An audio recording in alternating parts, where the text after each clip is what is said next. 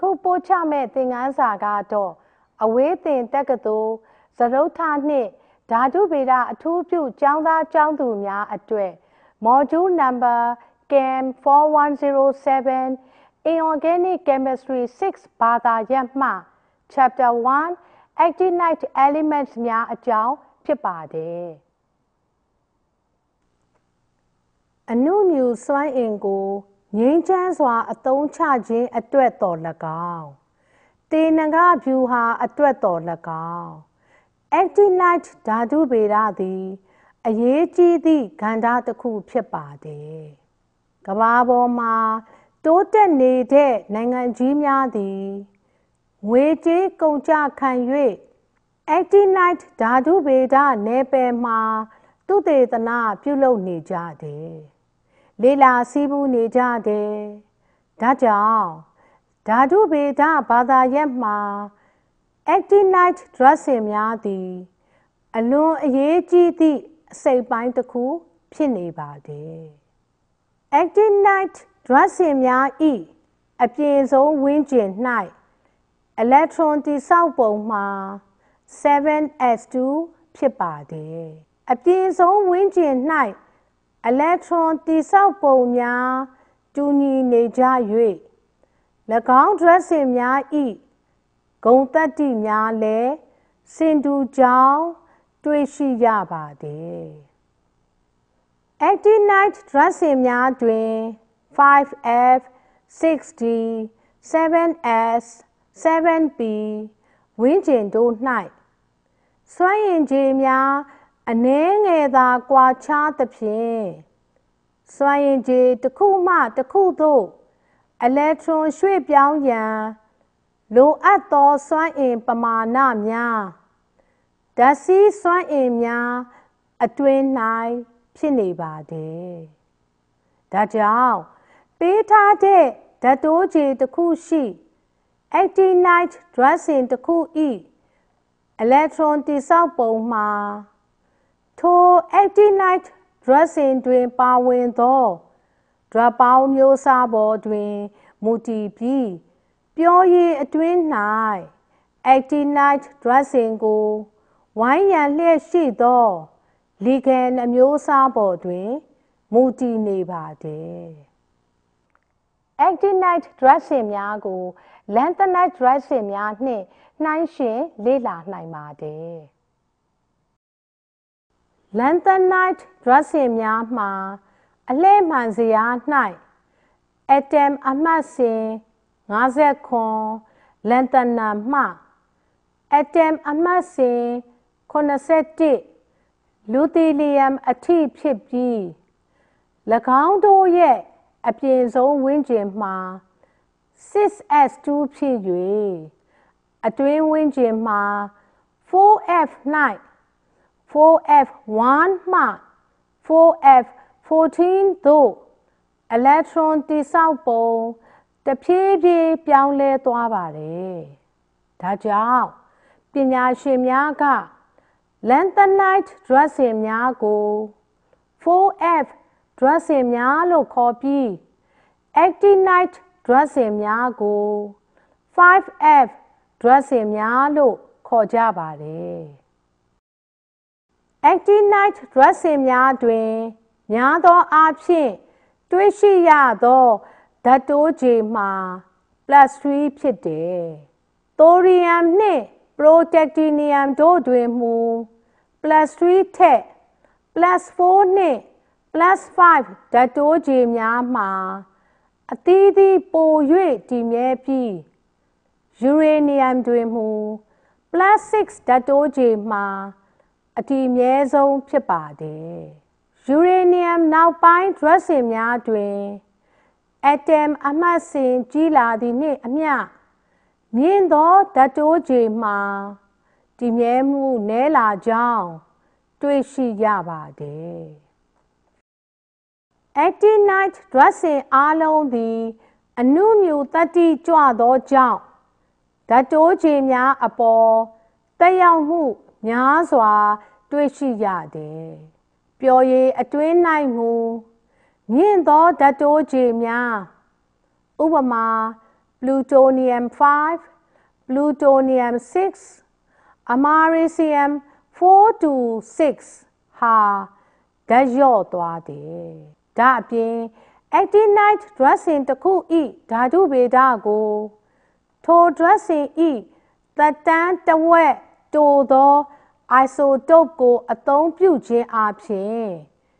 လေ့လာရရှိသောဂုဏ်သတ္တိများမှာသက်တမ်းဝက်ရှည်သော isotope အားအသုံးပြုခြင်းဖြင့်လေ့လာရရှိသောဂုဏ်သတ္တိများနှင့်မတူပါ actinide ဒြပ်စင်အိုင်းယွန်းများ၏ +4 နှင့်+3 ဓာတ်တိုးကြေတွင်၎င်းတို့၏အိုင်းယွန်းအချင်းဝက်များကိုလေ့လာရပါမယ်။ယေဘုယျအားဖြင့်တွေ့ရှိချက်မှာ actinide နှင့် lanthanide ဒြပ်စင်များတွင် atom အမှတ်စဉ်ကြီးလာသည်နှင့်အမျှအိုင်းယွန်းအချင်းဝက်ငယ်လာခြင်းနှင့်ပေးထားသောဒြပ်စင်အတွက်နိမ့်သောဓာတ်တိုးကြေရှိအိုင်းယွန်းသည်မြင့်သောဓာတ်တိုးကြေရှိအိုင်းယွန်းထက်အရွယ်အစားပို၍ကြီးခြင်းဖြစ်ပါတယ်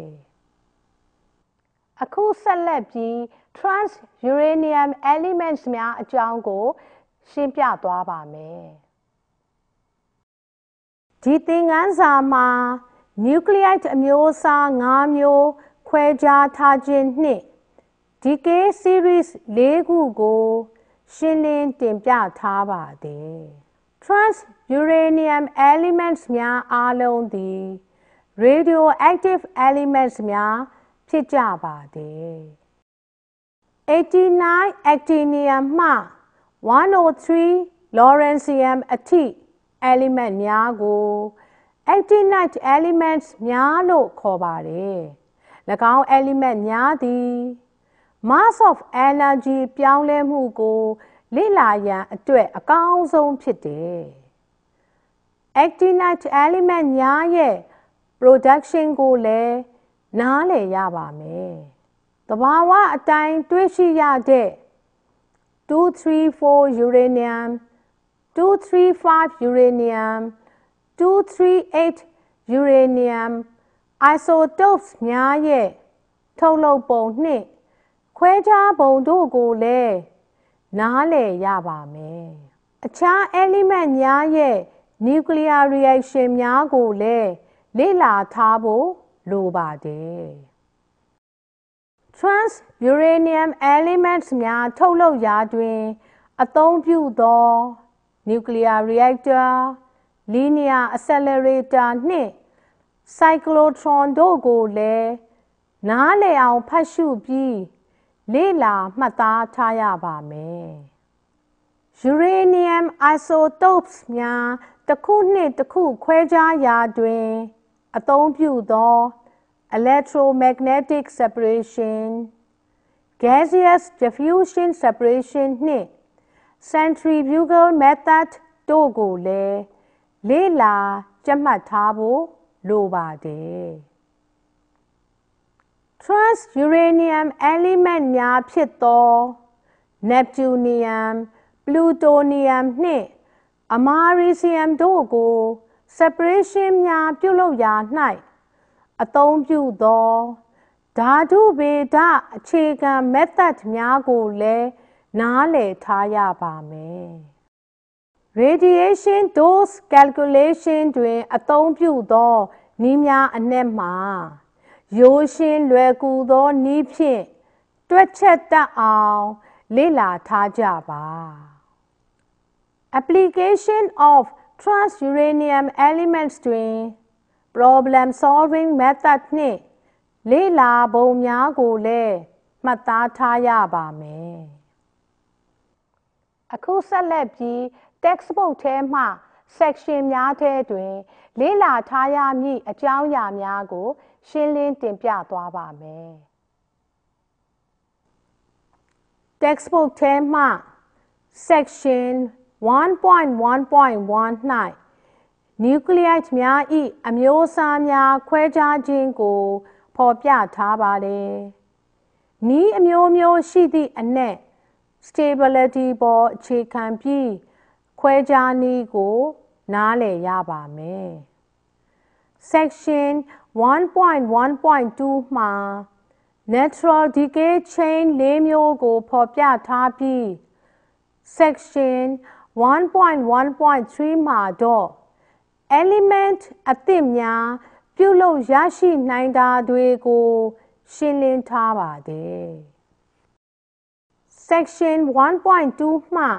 Periodic Table ၌ Period 7 ရှိ Uranium ၏ နောက်ပိုင်း element များအကြောင်း Occurrence, General Features, Electronic Structures, Ionic Radii, Oxidation States စသောအကြောင်းအရာများကိုလေ့လာထားရမှာဖြစ်ပါတယ်။ Section 1.2.7 Production of Actinide Elements ခေါင်းစဉ်အောက်မှာ 88 Actinium မှ 103 Lawrencium အထိ Elements များ၏ Production ကိုလေ့လာထားရပါမယ်။ Uranium Production ကို Source အမျိုးမျိုးမှထုတ်လုပ်နိုင်ပုံကိုလည်းမှတ်သားထားရပါမယ်။ Section 1.3.1 မှ Trans Uranium Elements များကို Nuclear Reactor, Linear Accelerator များနှင့် Cyclotron တို့ကိုအသုံးပြုပြီးထုတ်လုပ်နိုင်ကြောင်းကိုလည်းလေ့လာမှတ်သားထားရပါမယ်။ Section 1.3.2 ရဲ့ပထမပိုင်းမှာ Uranium isotopes များကို Electromagnetic Separation နည်း Gaseous Diffusion Separation နည်း Centrifugal နည်းတို့ဖြင့်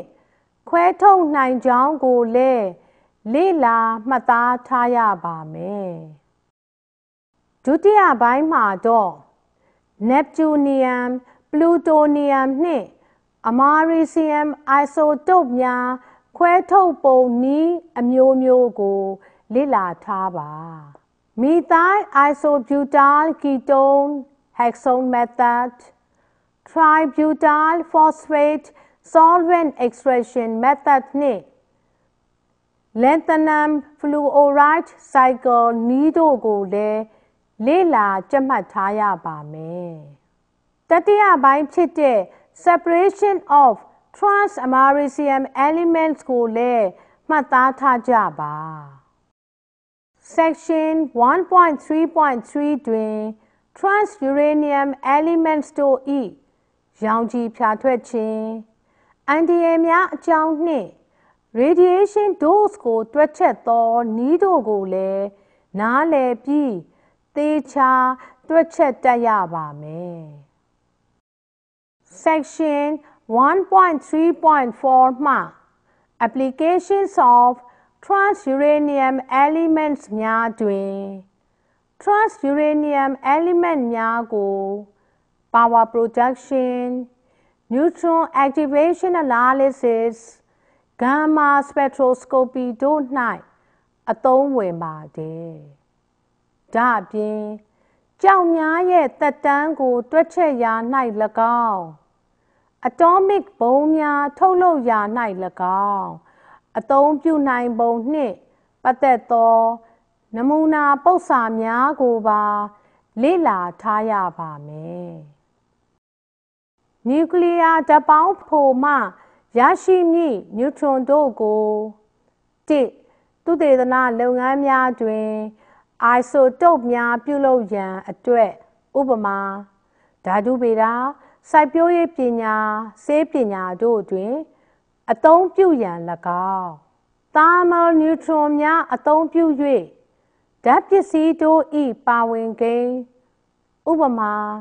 သတ္တုရိုင်းတွင်အလိုရှိသောသတ္တု၏ပါဝင်ကိန်းတို့ကိုရှာဖွေရန်အတွက်၎င်းနျူထရွန်များရိုက်ခတ်မှုမှတဆင့်ဂမ်မာရောင်ခြည်ထုတ် isotope များအသုံးပြုခြင်းဖြင့်ကြက်သွန်အာလူးစသည့်အသီးအနှံများကို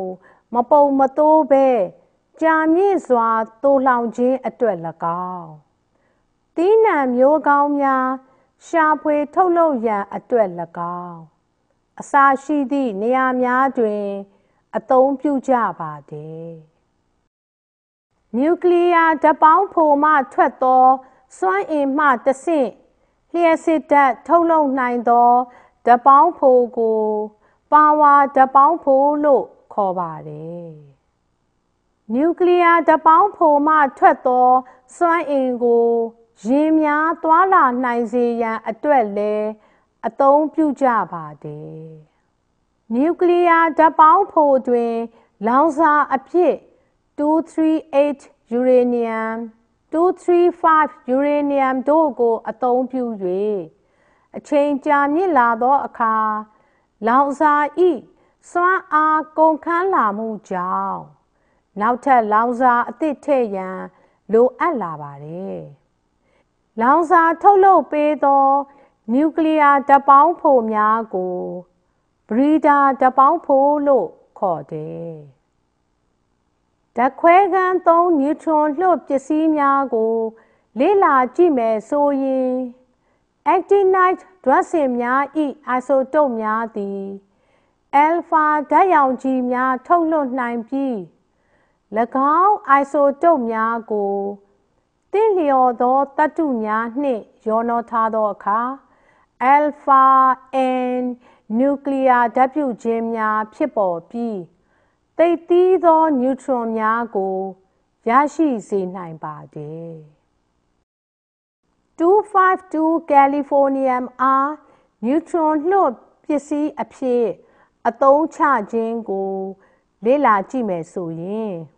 1ကုန်ထုတ်လုပ်ငန်းတွင်စက်ရုံထုတ်ပစ္စည်းများ၏အရည်အသွေးအား activation analysis နှင့် radiography နည်းတို့ဖြင့်လေ့လာရန်အတွက်၎င်း2သတ္တုရိုင်းများတွင်ပါဝင်သောဒြပ်စင်များအတွက် activation analysis နည်းသုံး၍လေ့လာရာတွင်၎င်း3ဆေးပညာသုတေသနအတွက်နှင့်ယောဂကုသရေး၌နျူထရွန်ထုတ်ပေးနိုင်သောပစ္စည်းများအဖြစ်၎င်း4နျူထရွန်များဂုဏ်သတ္တိလေ့လာရေးနှင့်သင်ကြားရေးအတွက်အသုံးချခြင်းကို၎င်းစသည့်နေရာများ၌အသုံးပြုခဲ့ကြကြောင်းကိုတွေ့ရှိရပါသည်ကဲအခုဆိုရင် Actinide Elements များအကြောင်းကိုပြည့်စုံစွာရှင်းပြခဲ့ပြီးဖြစ်လို့ကျောင်းသားကျောင်းသူများအနေနဲ့ textbook နဲ့ study guide ထဲမှလေ့ကျင့်ခန်းများပုဒ်စာတွက်များကိုလေ့လာထားကြပါလို့ပြောကြားရင်းနဲ့သင်ခန်းစာပို့ချချက်ကိုရပ်နားလိုက်ပါတယ်